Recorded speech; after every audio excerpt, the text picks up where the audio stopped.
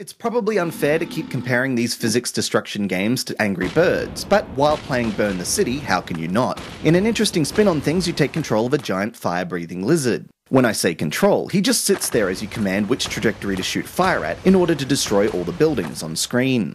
The name of the game is maximizing your score. Upon your fireball hitting a high-rise, structural weak points become available. Hitting these to destroy the buildings, ricocheting your fireballs onto other buildings, and hitting explosives all raise said score. Depending on how efficient your destruction is, you're awarded with bronze, silver, or gold medals at the end of each of the 45 levels available. The game has a pleasant look to it, with the monster being quite endearing as he slumps around, spewing hot death on an unsuspecting metropolis. The sound of him readying his throat before firing is still amusing after playing through the majority of the game's content.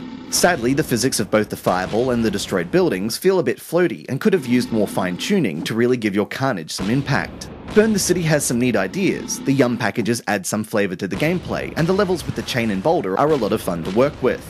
The game probably could have benefited from going more in a puzzle direction, as the stages where you have to use a bit of thinking to level the cities are the most enjoyable. In the end, Burn the City stretches its premise a bit thin, but at the low price, fans of the genre may want to give it a look.